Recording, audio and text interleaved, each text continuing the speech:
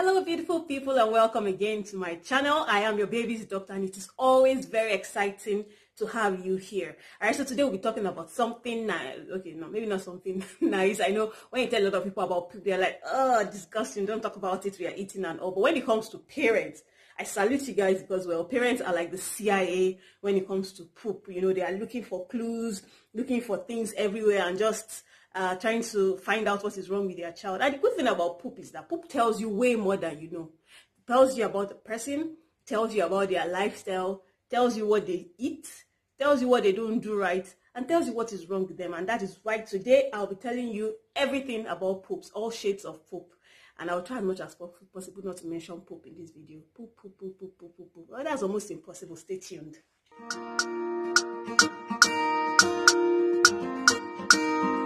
Alright, welcome back. It is always very, very nice to have you here. How are you doing? How are my generals at home? I know they are not giving, I know 100% sure they are not giving you problems at home.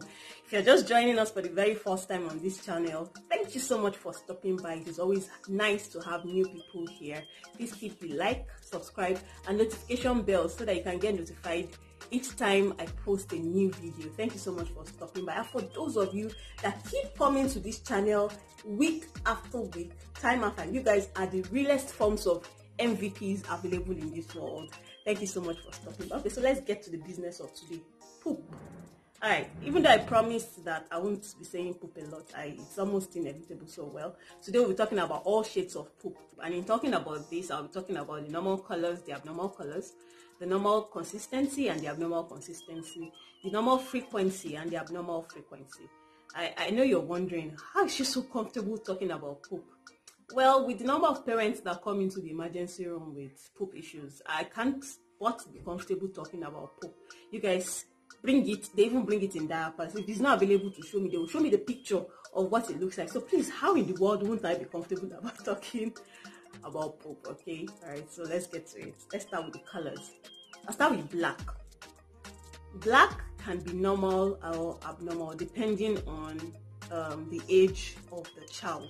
So if the child is in the first few days of life, you just give birth to the baby, first day, second day, third day, they pass what we call meconium stools. Meconium stools are the first stools that your baby will pass in the first few days of life, and it's usually blackish, sometimes slimy, and so when you see it in the diaper as black, sometimes it might have this greenish tinge to it. Okay, so that is essentially normal if the child is in the first few days of life. But if it happens later in an older child, in an infant, and then you see that the stools are black, it can be due to two things majorly. First, it can be the diet, so you should watch what you're giving the child. Some of these things that have food coloring in it, black, they can also come out in the stool as black. And then the one that is very bothersome is bleeding in the upper guts. So in the upper part of the intestine or the stomach, if there is a form of bleeding, they can pass what we call melena stools. And these also are blackish stools that are also slimy. So if you notice that your child is passing blackish stools that are slimy, I think you need to seek medical help. After your child passes the meconium, which he passes in the first few days of life, first 3 days thereabout, there is this stool that we call the transitional stool. So this happens when the child has started feeding very well, and then the meconium stools will start changing gradually to what the stool should look like. So at this stage, the stool will be a little bit greenish and then slowly change to yellowish. So when the stool is yellowish, that is essentially normal too for a newborn. So you see this yellowish stool with some white specks in it, that is also very normal for a newborn. Okay, another thing that is actually a newborn that is breastfed, another thing that is normal for, another color that is normal for a newborn is orange. So it looks like this orange hue in the stool. That is also normal for a breastfed newborn.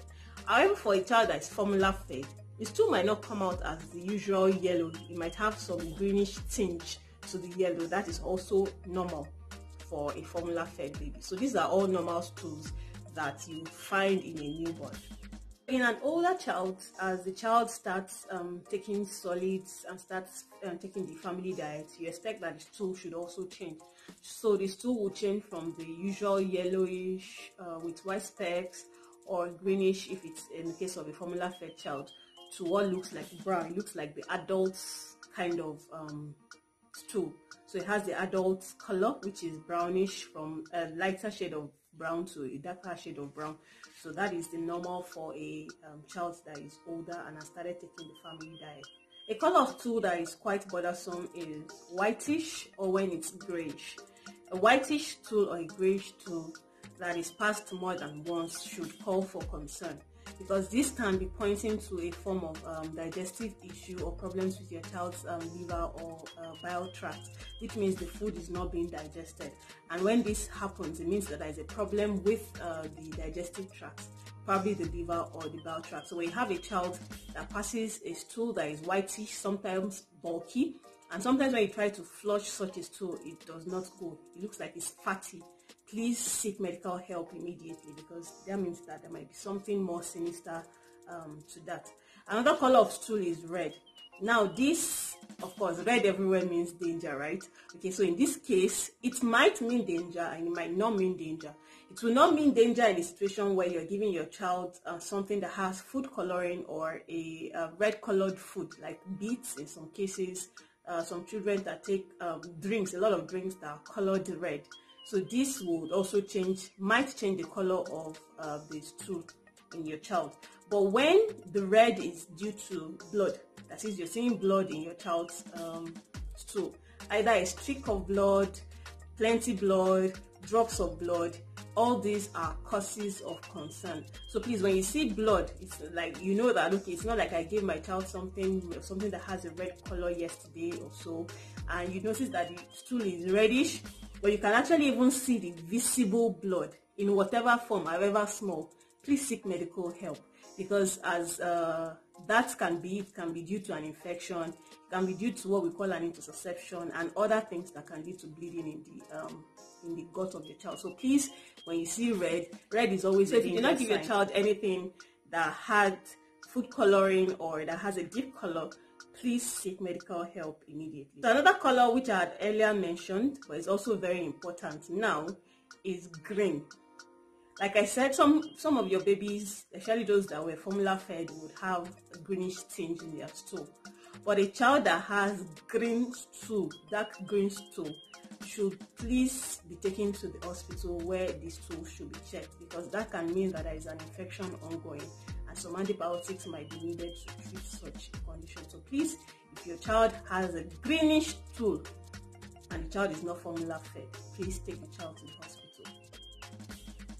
Red and yellow, black and white, orange, blue and green and brown. Alright, now that we are done talking about the colors, the possible colors that your child's stool can have, it's time for us to talk about the consistency. Because as normal as the color might be, the consistency can be the only thing that will be pointing you towards something that is wrong with your child. So the normal stool should actually have the consistency of a semi-solid.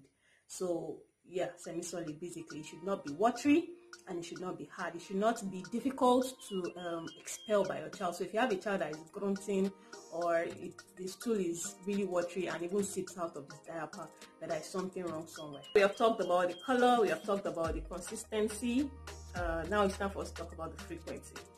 Now this varies from child to child. In the younger ones, the newborns, they can stool up to 5 to 6 times a day. In fact, sometimes the more they eat, the more they stool. It's something that we call a gastrocolic reflex. So when you're feeding the child is stooling. That is essentially normal in a newborn.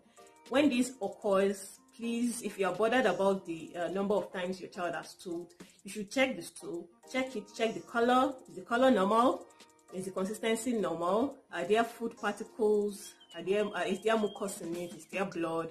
Those are some of the things that will make you feel, okay, maybe this is not the normal stool that my child should have.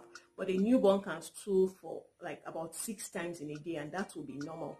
Now for an older child, you'd expect that a child should stool about once or twice a day. And in some cases, some would not even stool in a day. In fact, after the newborn period, especially when your children are around that 2nd, 3rd month of life, they would even go days without stooling.